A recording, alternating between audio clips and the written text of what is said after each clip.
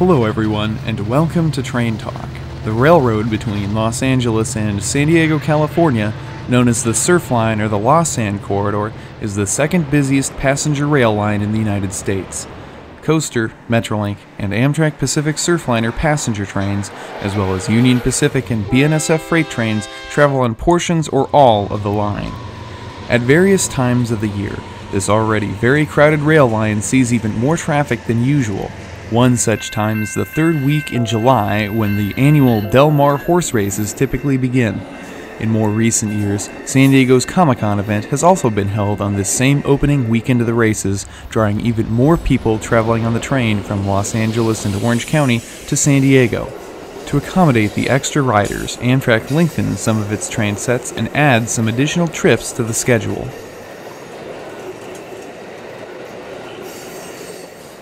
We are in Del Mar, California, on top of a coastal bluff that overlooks the tracks. This location is about 3 miles south of the Solana Beach train station, which is where racegoers typically disembark from the trains. We are here to see several of the late morning trains as they bring people into town for Comicon and the races. The first train we see is number 568. This is an extra train that has been added to the schedule. The train runs Wednesday through Sunday of opening week. An hour of extra time has been added to the trip due to the expected longer than normal boarding periods at each station. Train 568 is operating with a set of single-level Horizon passenger cars and Amtrak's last dome car, the Ocean View. The dome car is available to passengers with business class tickets. Back before Amtrak existed, the Santa Fe Railroad would frequently run extra trains for people traveling to and from the horse races. In more recent years, Amtrak has also borrowed sets of commuter cars from Coaster and Metrolink to run as extra trains on particularly busy weekends of the horse race season. The next train we see is number 573. This train is also running with a set of single-level Horizon passenger cars. Today, 573 is running almost an hour behind schedule. Late-running trains are a typical problem on these busier-than-normal days, as longer-than-normal boarding times can lead to a chain reaction of delays throughout the system.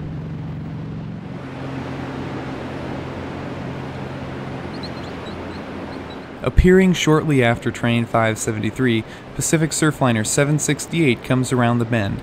This is often the busiest train during the races, and to handle the extra people, Amtrak has added 4 additional coaches along with a second locomotive to the train. 2 privately owned cars are also along for the ride this morning, bringing this train to an impressive 12 cars.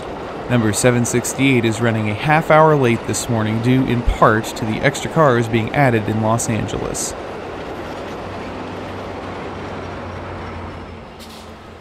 Following this train's arrival into San Diego, the 6 extra cars and locomotive will be taken off and held in San Diego until the evening.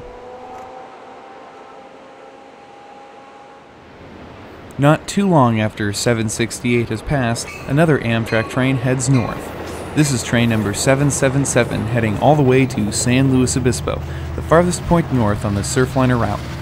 777 is running just 10 minutes late after being delayed by train 768. In addition to Amtrak, Coaster also ran 2 extra trains in each direction on opening day of the races. This is extra train number 643 running 10 minutes behind schedule. 643 is running with 6 cars today instead of the usual 5.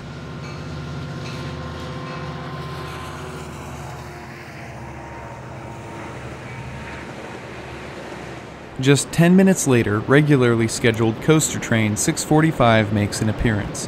This train is running with 6 cars and 2 locomotives today, a very unusual occurrence on Coaster trains.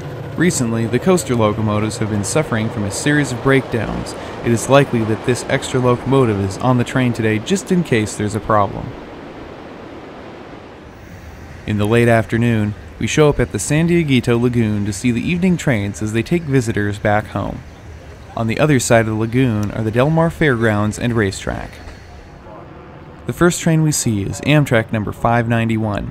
This is the extra-long Surfliner train returning to Los Angeles. So far, it's only running about 10 minutes behind schedule this evening.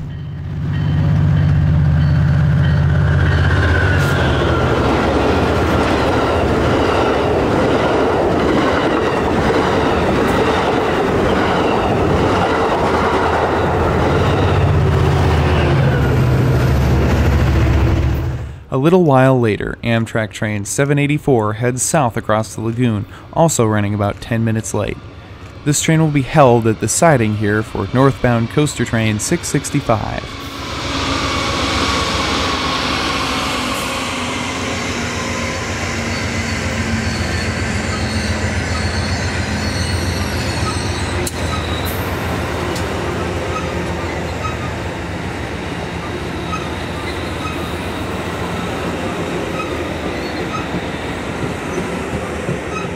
The coaster set with 2 locomotives makes one more appearance on train 665 as it heads into the fading evening light.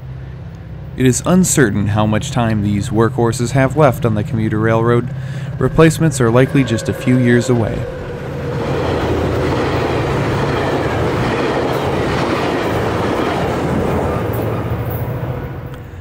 Finally, with the last light fading from the sky, northbound Amtrak Extra train number 593 passes by.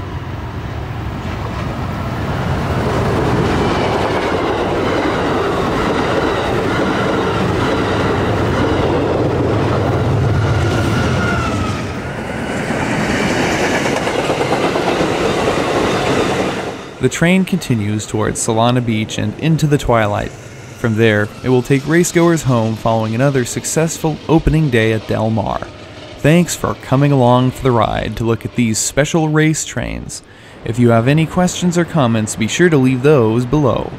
Also, if you haven't already done so, be sure to subscribe to be notified of all my video uploads. That's it for now. Until next time, I'm Mike Armstrong. I'll see you down the line. Thanks for watching.